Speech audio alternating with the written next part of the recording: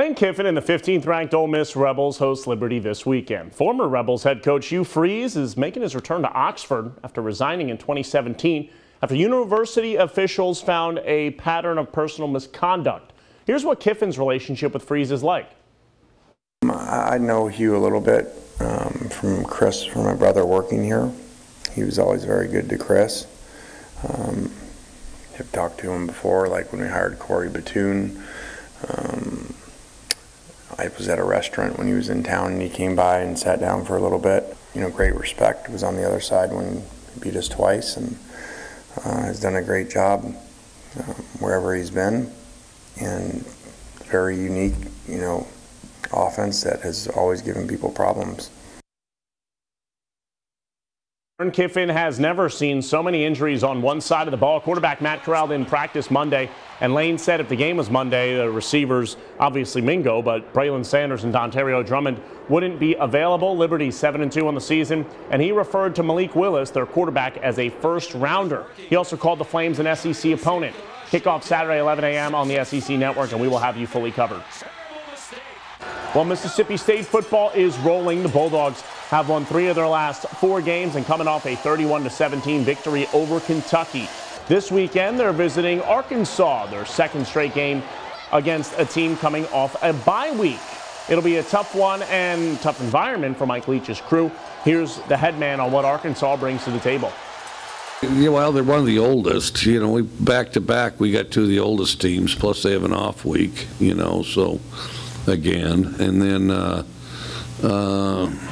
you know, so I'm sure they'll be prepared. I think they've got incrementally better, too. Kickoff Saturday at 3 on the SEC Network in Fayetteville. So the first college football playoff poll was released on Tuesday, and there's 7 SEC teams in there. Number 16, the Ole Miss Rebels, and Mississippi State held in very high regard as well. Number 17 on there. They weren't even top 25 on the AP poll. Shows how different those ones are. Top 4 are Georgia, shout out Lance Blocker, Alabama, Michigan State, and Oregon. He just fist bumping thinking about his Bulldogs. Ohio State and Cincinnati are the first 2 out at 5 and 6. The lowest SEC team ranked is the Kentucky Wildcats. They're at number 18. Ole Miss and head men's basketball coach Kermit Davis have agreed to a contract extension. It's a new 4-year deal that runs through 2025. Over his first 3 seasons, Davis led the Rebels to a pair of postseason appearances. 2020's postseason canceled due to COVID-19. In his first year, Ole Miss really exceeded expectations.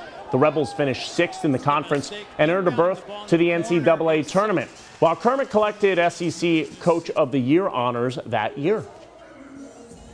Our game of the week for Week 11 has been announced. Starkville Academy at Heritage Academy. It's the second-round matchup in the MAIS playoffs. When the teams met in September, the Patriots got it done 30-0 in a game that included a lightning delay. The Volunteers are hot. They have won 4 of their last 5, while Heritage's only loss of the year came against Leake Academy a few weeks ago. We'll have live shots at 5 and 6 on Friday from Heritage and full highlights along with a recap during End Zone at 10 and 11 on WCBI and the CW. Our lineman of the week for Week 10, the Lafayette Commodores. They've won their last 5 and haven't lost a game since September. Michael Fair's team will play Lake Cormorant Thursday night. We'll have those highlights for you on End Zone as well.